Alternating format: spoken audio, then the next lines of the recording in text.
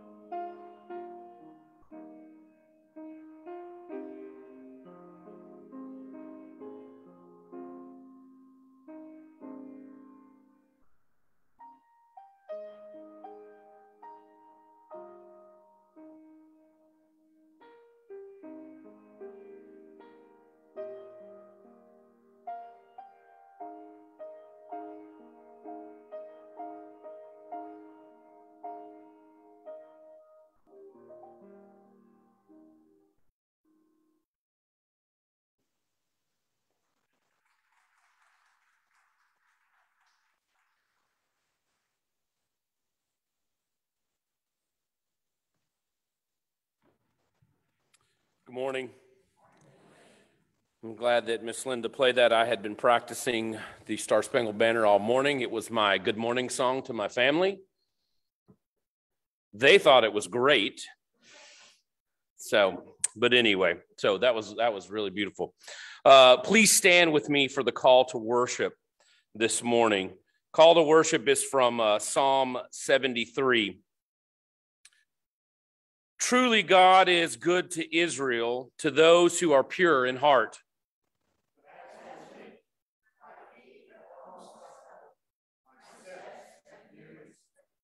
Nevertheless, I am continually with you. You hold my right hand.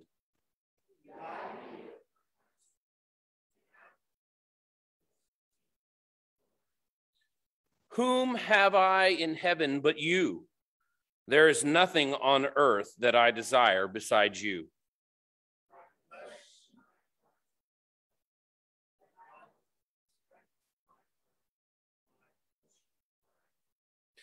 Let's pray. Heavenly Father, as we come this morning to worship you, to honor you, to glorify you, Father, we just request that your presence would be made real to us. God, we thank you for the mystery that happens as your people gather together in your name. Father, that you inhabit the praises of those people, that where we are gathered, you are there. And so, Father, we thank you for that. God, illuminate to us your word today, that we may be obedient, that we may observe all that you have commanded. And we ask that in Christ's name. Amen.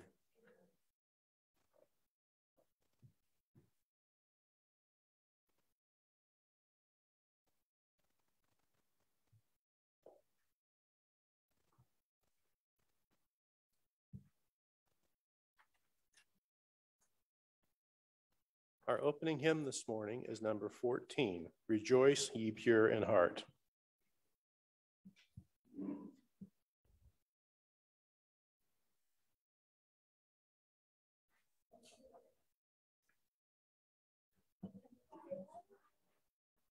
And trust me, I'm not doing this a cappella. So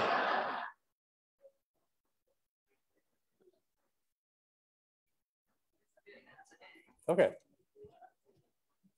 I think they pranked me or something this morning. I don't know. So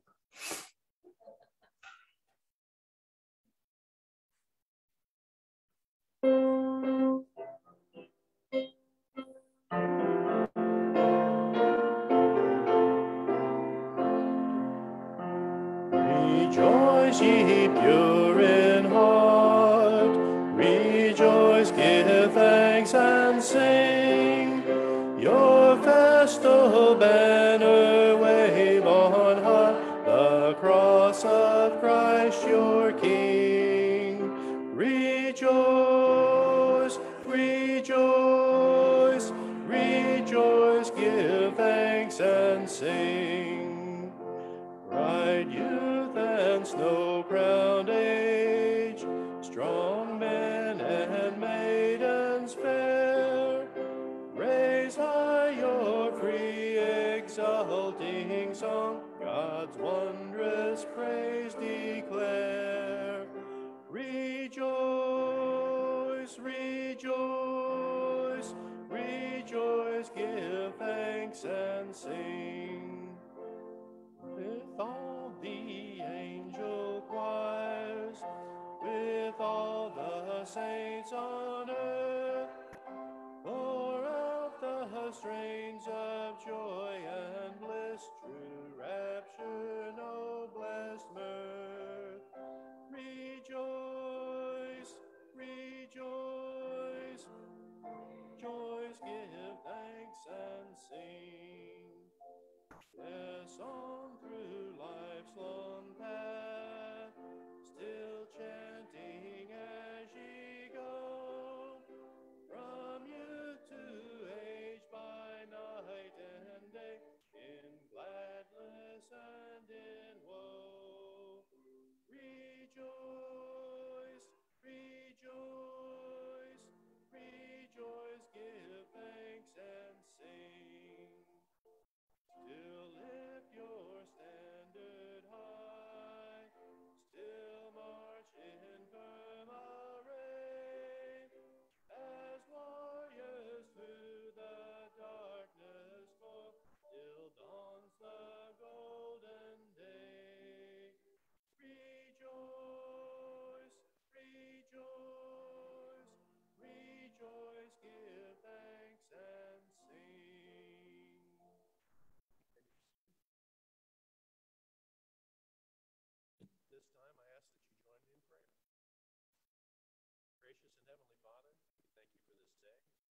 work in each of our lives.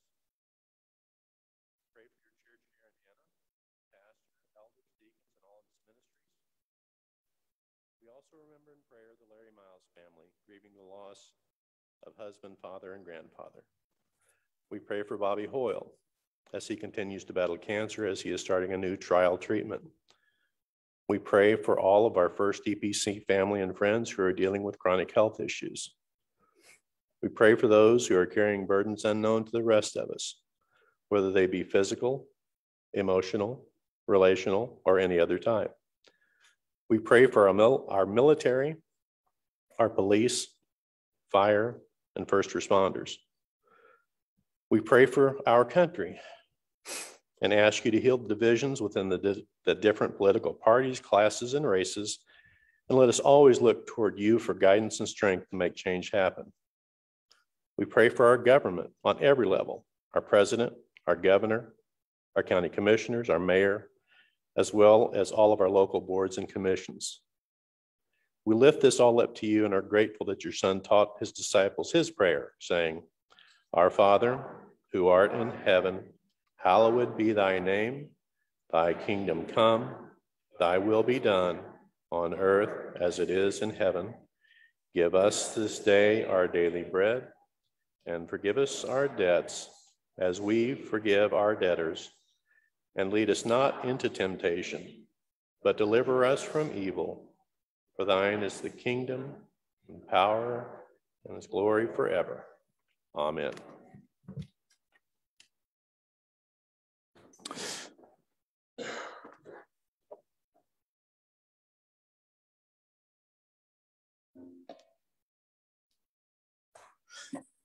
We are a blessed people. We all know that our country is not perfect. We also know that we have freedoms here to be the people of God that are, if not unique, then highly unusual in the world that we live in. And that's a reason to give thanks. And we do give thanks today. And as we do so, may we express our gratitude through the presentation of our tithes and offerings. Before I begin, let me just simply mention, Simple Gifts is a tune that almost certainly you know, even if you don't know the title. It's an old Shaker hymn. If you're not familiar with the Shakers, there's really no reason why you should be. They're a sect that began in the mid-19th century in Pennsylvania. And one of the unfortunate traits of this sect was a misreading of the New Testament to believe that Christians should be celibate, all of them. As a consequence, especially because they also weren't particularly evangelistically minded, there are no more Shakers. However, they have left a musical heritage that reaches its pinnacle in Simple Gifts, which was used as part of Aaron Copland's orchestral suite at the Appalachian Suite. So you may remember it from that.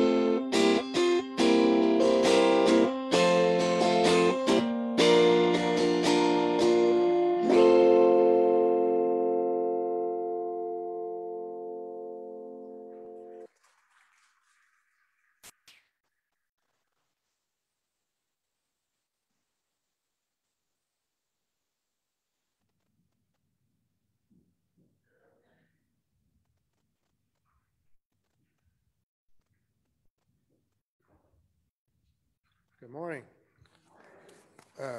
Continuing with history lesson, following the information about the Shakers, I have been given permission to give you a very brief Revolutionary War history. The Revolutionary War began in 1775 and ended in 1783. Following the war, 16 known Revolutionary War soldiers made their way to Union County, Illinois, and lived here, and most of them are buried here. At least 12 to 14 of them are. Some are in church cemeteries, some are in town cemeteries, and many of them are buried on their private land, on farms where they live. Some of you could be and probably are related to these men, as most of their names are still commonly found in the county. Alexander Beggs, Patrick Corrigan, Joseph Edwards, John Ellis, Jacob Frick, John Hargrave, Jacob Langle, Christopher Lyla, Peter Meisenheimer, Peter Miller, Elias Moyers, John B. Murray, William Sams, John Sowers, Joshua Vick, and Matthias Zimmerman. I just thought that was interesting. The scripture reading this morning is from 1 Thessalonians 4, 1 through 12. A life pleasing to God. Finally then, brothers, we ask and urge you in the Lord Jesus that as you receive from us how you ought to walk and to please God, just as you are doing, that you do so more and more. For you know what instructions we gave you through the Lord Jesus. For this is the will of God, your sanctifications, that you abstain from sexual immorality, that each one of you know how to control his own body in holiness and honor, not in the passion of lust like the Gentiles who do not know God, that no one transgresses and wrong his brother in this matter, because the Lord is an avenger in all these things. As we told you beforehand and solemnly warned you, for God has not called us for impurity, but in holiness. Therefore, whoever disregards this, disregards not man, but God who gives his Holy Spirit to you. Now concerning brotherly love, you have no need for anyone to write to you, for you yourselves have been taught by God to love one another. For that indeed is what you are doing to all the brothers throughout Macedonia. But we urge you, brothers, to do this more and more, and to aspire to live quietly, and to mind your own affairs, and to work with your hands as we instructed you, so that you may walk properly before outsiders and be dependent on no one. Thank you.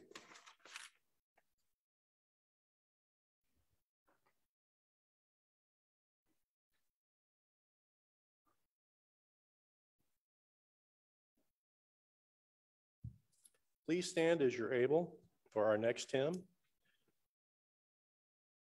Sure, okay, yeah, I got somebody to thank you. Number 389, Pure in Heart, O God.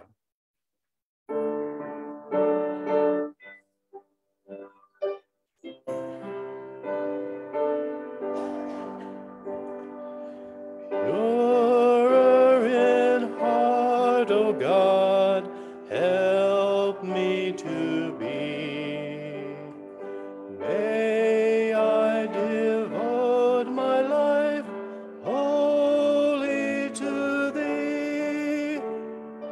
Watch thou my wayward feet, guide me with counsel sweet.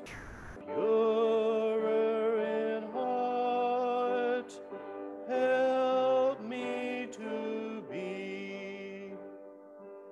Purer in heart, O God, help me to be. Teach me to do thy will most lovingly. Be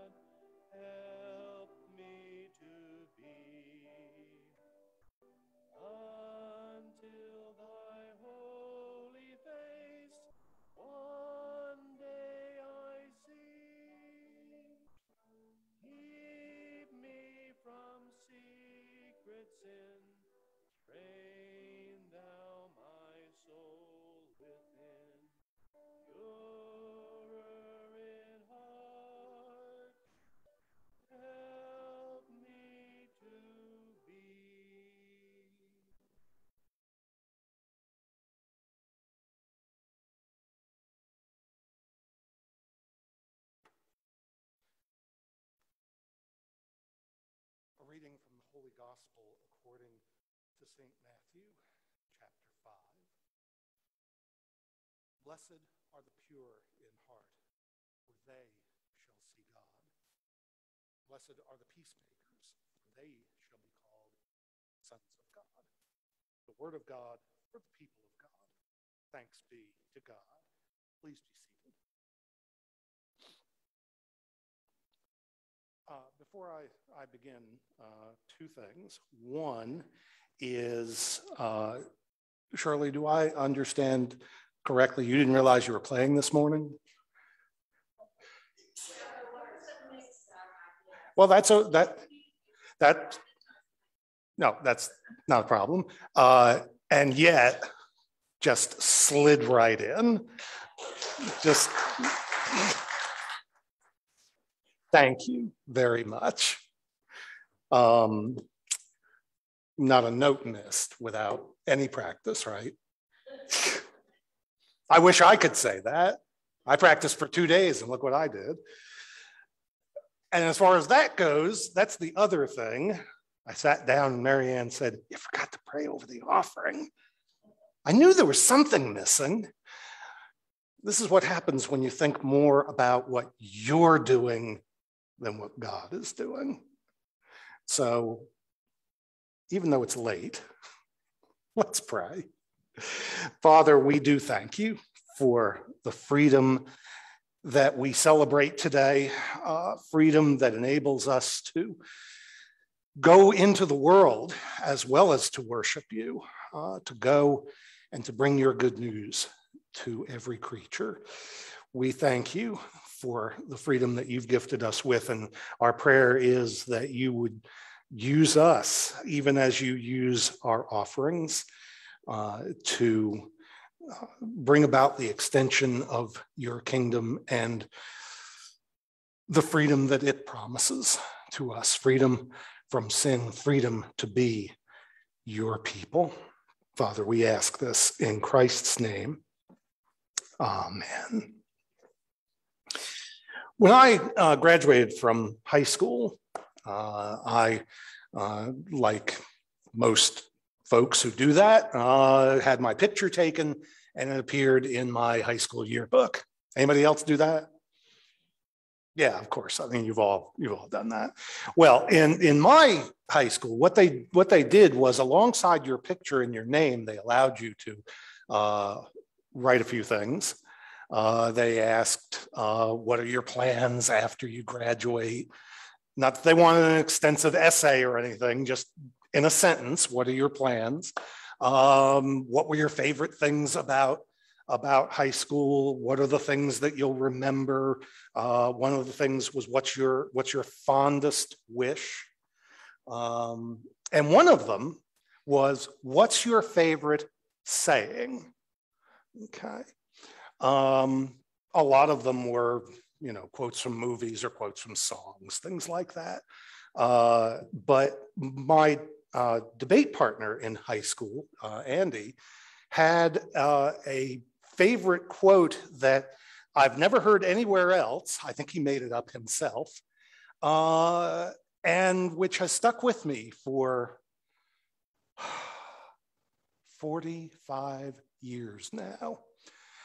It's not like I look at my high school yearbook all the time, but I will never forget that he wrote in his favorite saying was, "I don't care if my lettuce has DDT on it as long as it's crisp."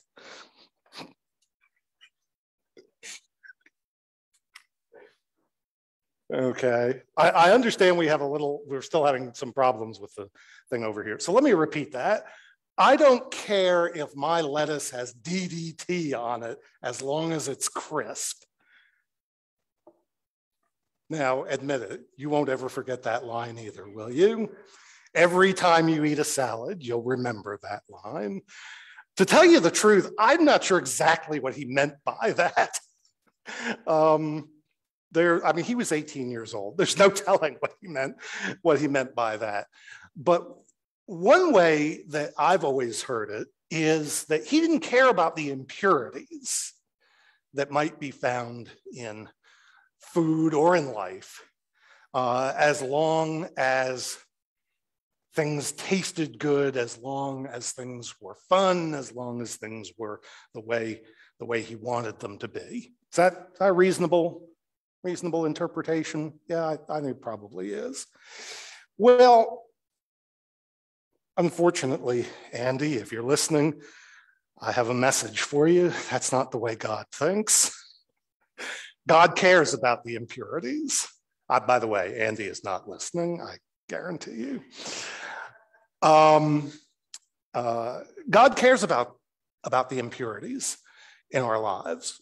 And God cares about who we are and what we do given the purity that we are meant to have. Hence, these two Beatitudes from Jesus in verses 8 and 9. Both of them are frequently misunderstood. The first in verse 8, blessed are the pure in heart, for they shall see God. Pure in heart is often thought to refer to sinlessness. If I am pure in heart, that means I do not sin. I am always thinking about God. I am always exalting Jesus. I am always acting according to the prompting of the Holy Spirit. My mind is never on myself. I always put others first. And I never think a thought that is not one that Jesus would think. That's what some people think pure in heart means. See God is thought to mean simply go to heaven. Get to heaven.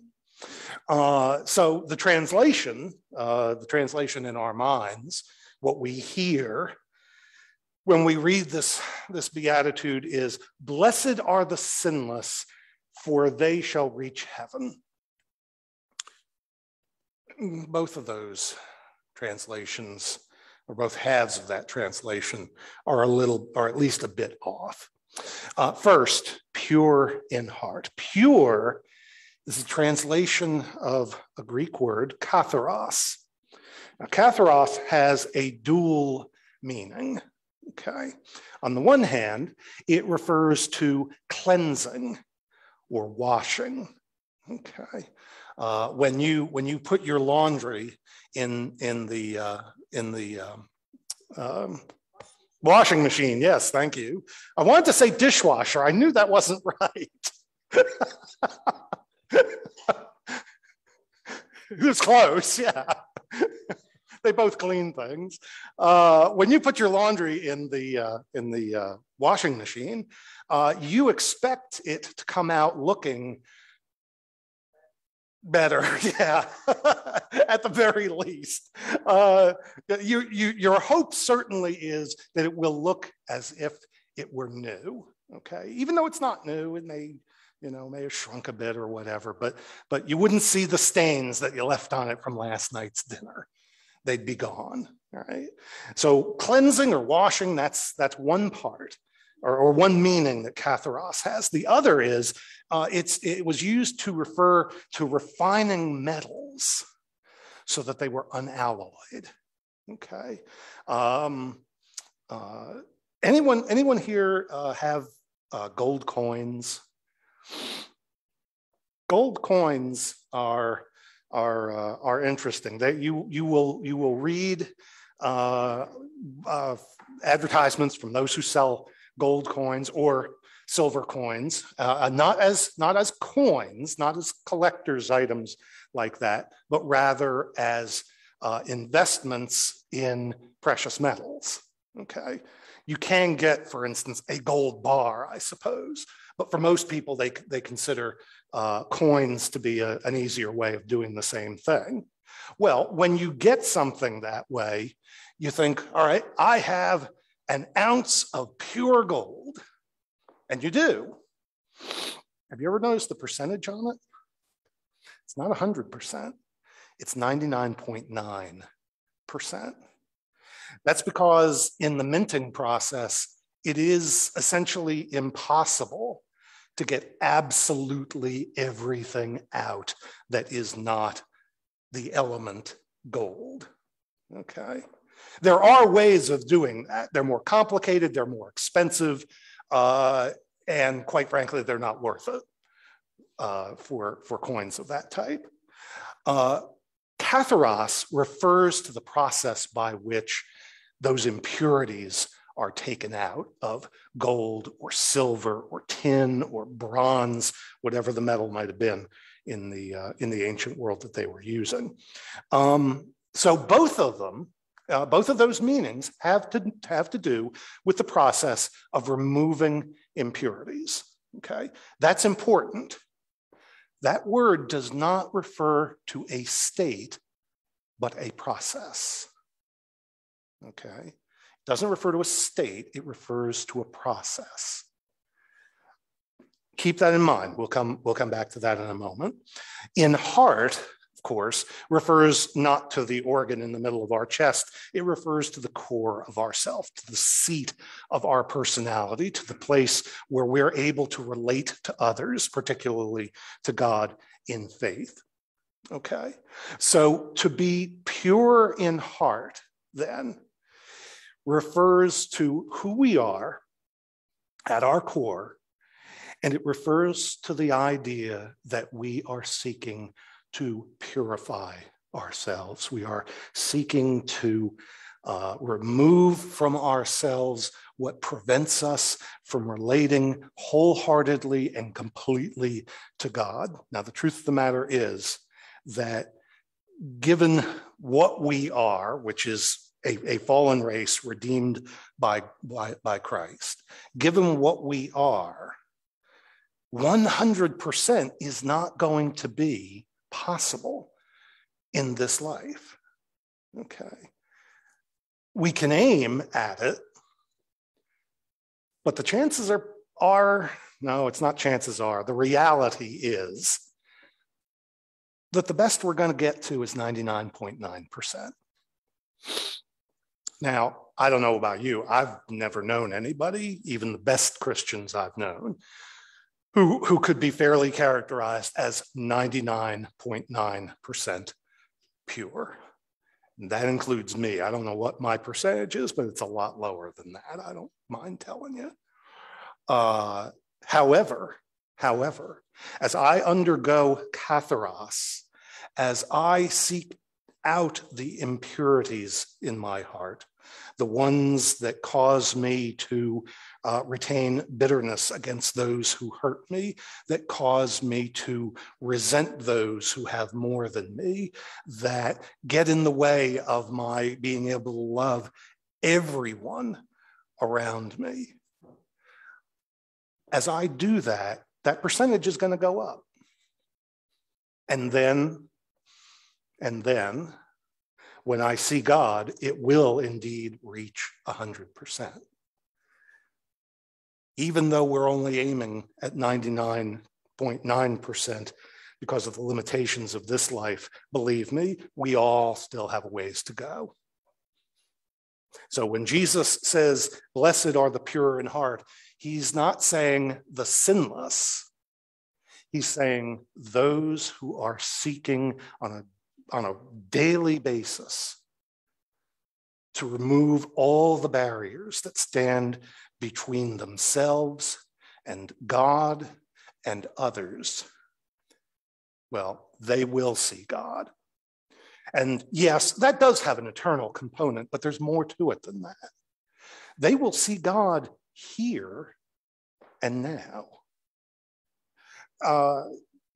If you say that you know God, or that you listen to God, or that God speaks to you, in the culture that we live in, you're thought to be crazy. Okay, you're thought to be a fanatic. You're thought to be deluded. People don't hear God. People don't listen to God. God is, but he doesn't have anything like that to do with us. No, that's not what Jesus has to say. In this life, here and now, Seek to remove those barriers that prevent you from hearing God, from seeing God at work in yourself and in others and in the world around you. And guess what? You will see him. You will. It may be that you'll only see him in hindsight. Certainly, as I look back on my life, I can see countless places where I can identify God as being at work, because quite frankly, if he wasn't, whatever had happened, I wouldn't be standing here. I would not be someone who claims to be a follower of Christ unless he had been at work. Well, I couldn't see that going on at the time. I can see that in hindsight. But part of the reason I can see that is because some of the obstacles that prevented me from doing so have moved aside. So blessed are the pure in heart, for they shall see God. And they will express that purity in heart by being blessed as peacemakers, for they shall be called sons of God. Unfortunately, this one's also frequently misunderstood. For a lot of folks, this is thought of, particularly in the mainline Protestant churches, as referring to political activism. Blessed are those who seek to bring peace between Israel and the Palestinians. Blessed are those who protest against the United States invasion of Iraq. Blessed are those who protest against the Vietnam War. Blessed are those who lobby Congress to reduce the defense budget. Those are the peacemakers. No, those may or may not be good things to do, okay? That's not the issue, because it's not about political activism.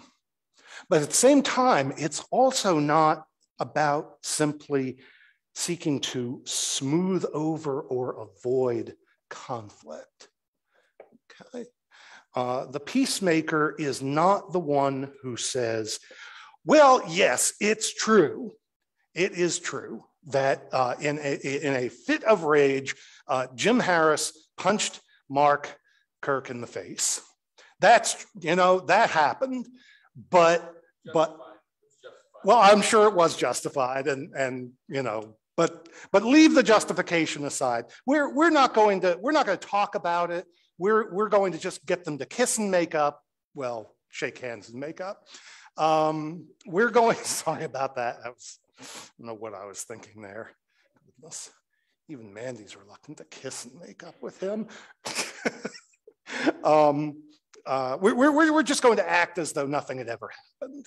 Okay, that we can just forget about this, and everybody's going to be nice to one another, and that's going to be peace. No, that's not peacemaking either. Okay, peacemakers are those who are used by God to effect the restoration of relationships on a basis of both love and justice. Okay. A peacemaker is one who is not one who says, it doesn't matter who was right, it doesn't matter who was wrong. The only thing that matters is that we're getting along. A peacemaker is also not one who just says, it doesn't matter whether you're speaking to one another or not, just cut the nonsense, and leave the conflict aside. Instead, the aim is for shalom. Shalom is a Hebrew word that's become popular in our age, and with good reason. Shalom, by the way, is connected to the word Salem. Okay, Salem is simply another form of shalom. So when you have Jerusalem, peace is in the name of the city. Shalom is the word that's translated as peace, but more broadly, it refers to wholeness, which in turn refers to relationships being restored to the form and the substance intended by God. Okay? The form and substance intended by God. Now, not all relationships are meant to be the same. I don't have the same relationship with Marianne that I have with Joe Clement. I don't even have the same relationship with Marianne that I have with our daughter. Okay. That doesn't mean that either of those, my relationship with Joe or with Rebecca, is in any way inferior to the one that I have with Marianne. It's just different, all right? So when you speak of shalom, you're talking about referring to relationships that are as they are meant to be. My relationship with Marianne is that of husband, first and foremost, okay? There are other elements to that, but husband first. With Joe, my relationship first is brother, okay?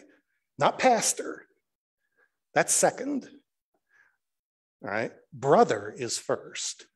My relationship with Rebecca is obviously father, but hopefully has other elements as well, okay?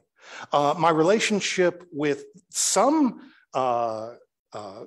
members of the congregations I've served over the years has been not just brother, but also mentor, okay, or confidant, or counselor, or any of a number of things.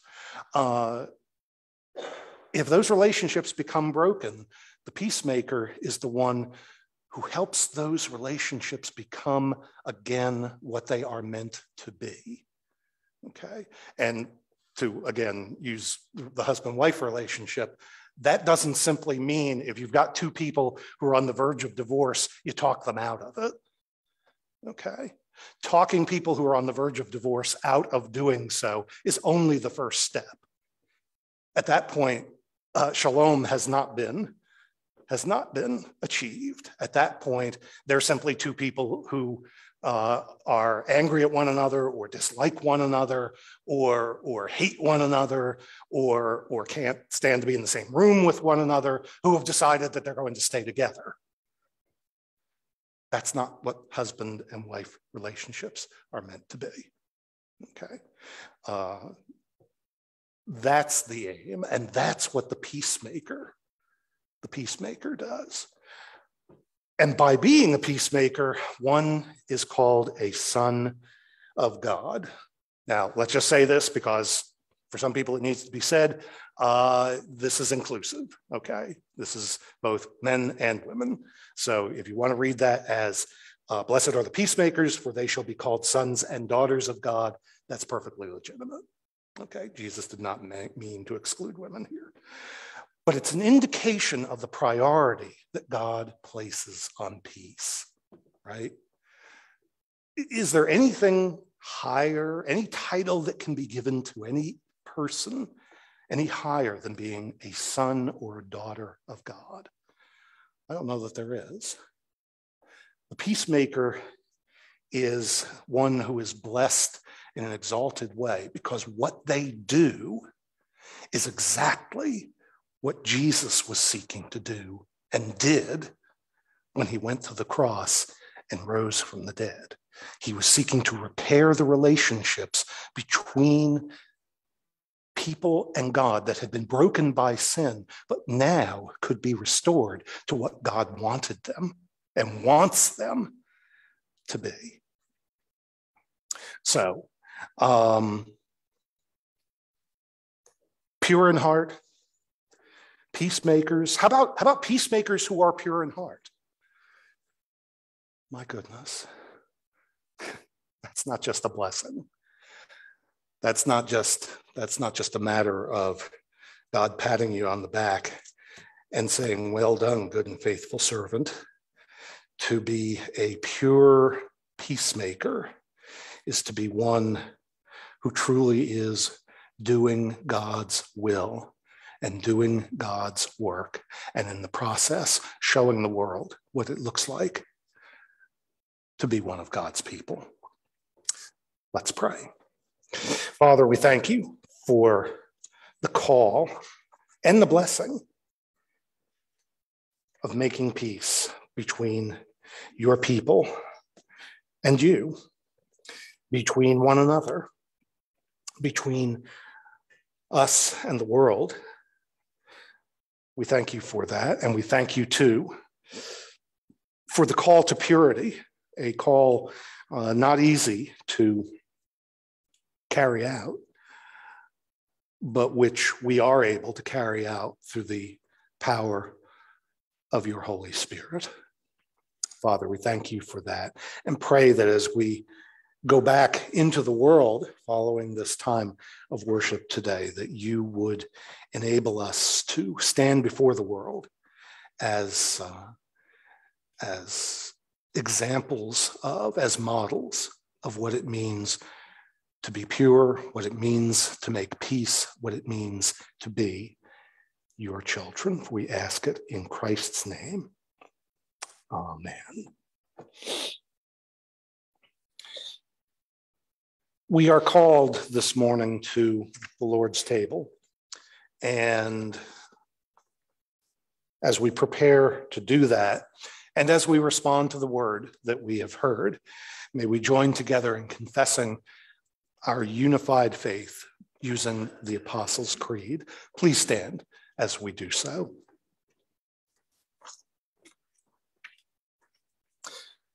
I believe in God, the Father Almighty, maker of heaven and earth, and in Jesus Christ, his only Son, our Lord, who was conceived by the Holy Spirit, born of the Virgin Mary, suffered under Pontius Pilate, was crucified, dead, and buried.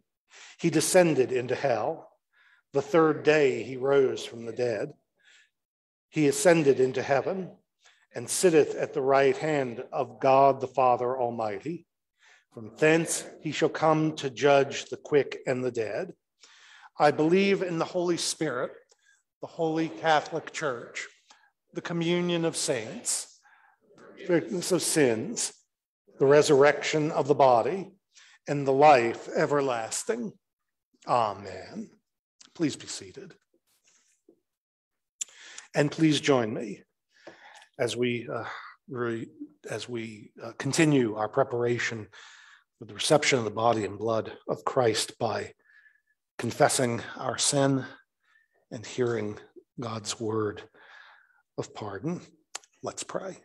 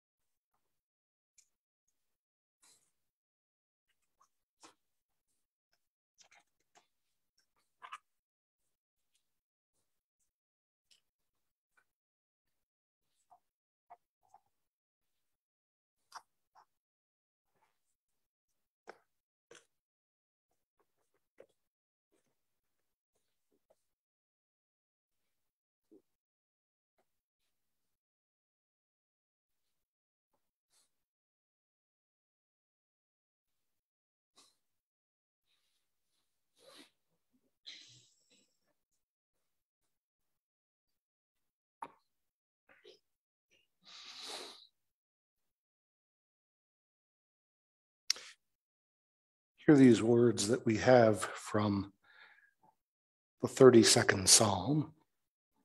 Blessed is the one whose transgression is forgiven, whose sin is covered. Blessed is the man against whom the Lord counts no iniquity, and in whose spirit there is no deceit. Through Christ our Lord, we have been forgiven. Thanks be to God for his inexpressible gift. Amen.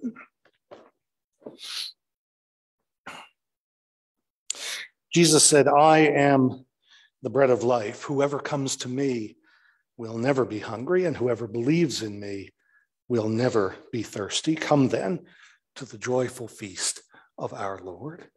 Let's pray. We acclaim you, Holy Father, glorious in power.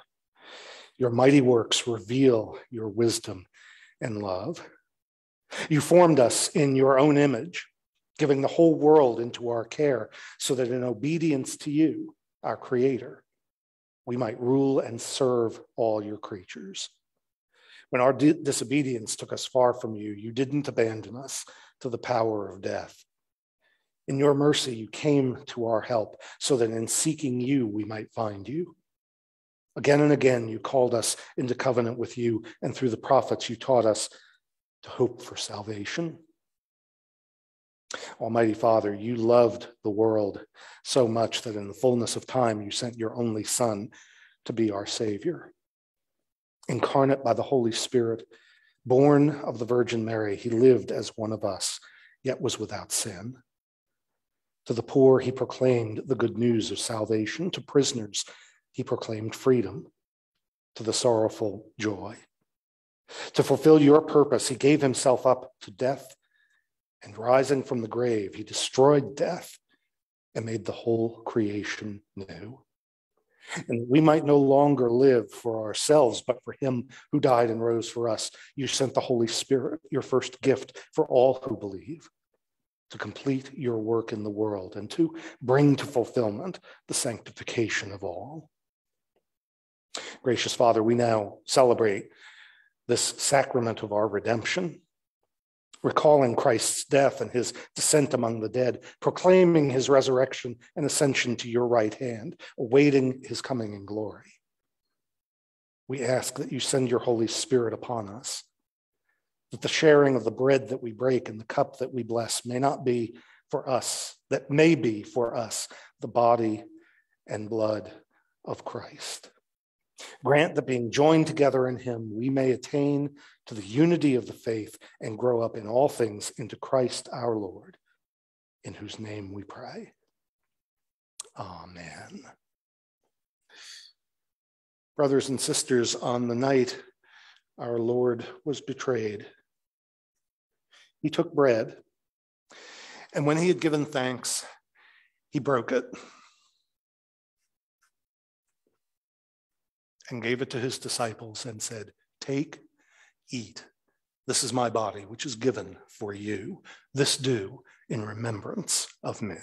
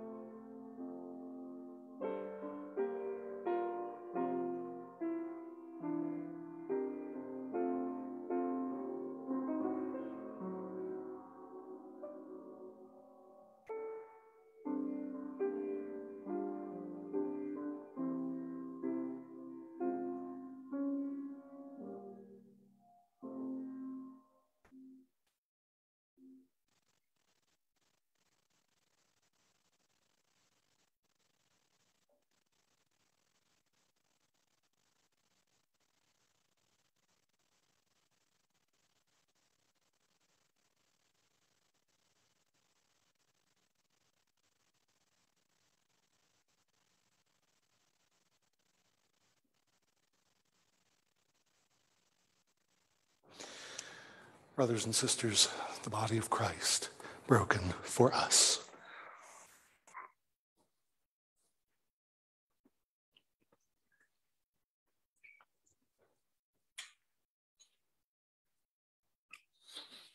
After the supper, he took the cup, and when he had given thanks, he gave it to them and said, "Drink of this, all of you. This is my blood of the new covenant, which is poured out for you and for many for the forgiveness of sins. This do as often as you drink it in remembrance of me.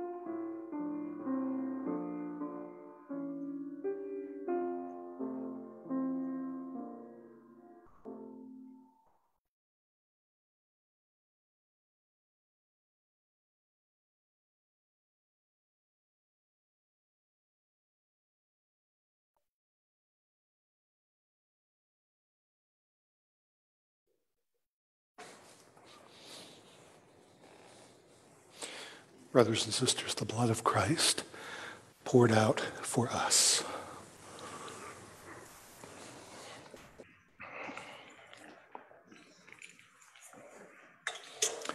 Let us pray. Gracious God, we thank you for the love that brings us food from heaven, gives us the life of your dear Son, and assures us that we belong to the company of all his faithful people in heaven and on earth. Grant that, strengthened by this fellowship and by the power of his Holy Spirit, we may continue his work in the world until we come to the glory of your eternal kingdom. Through this same Jesus Christ, your Son, our Lord. Amen.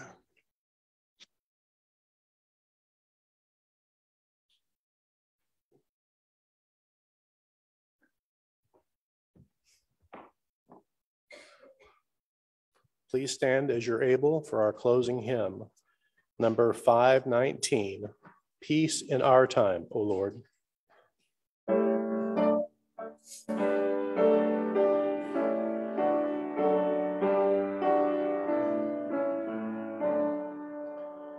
Peace in our time, O Lord, to all the people's peace. Peace surely based upon your will and built in righteousness.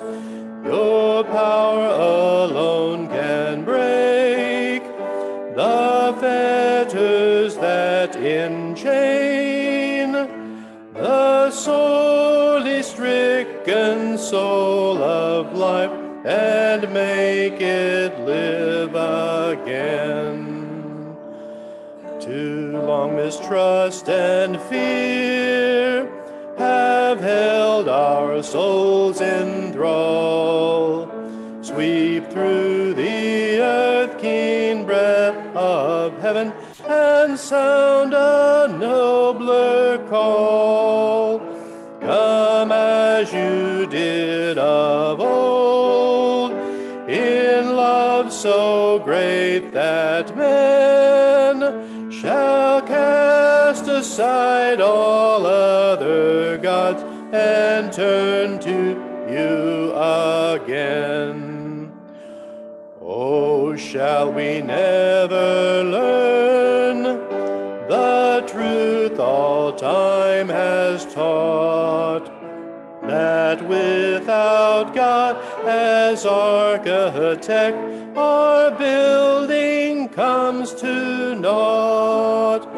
O living Christ, who still does all our burdens share, come now and dwell within the hearts of all men everywhere.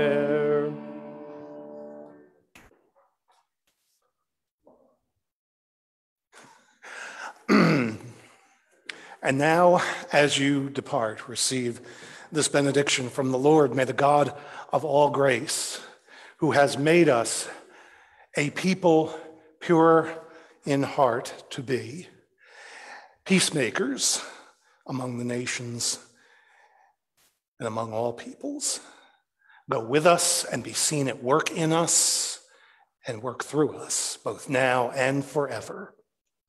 Amen.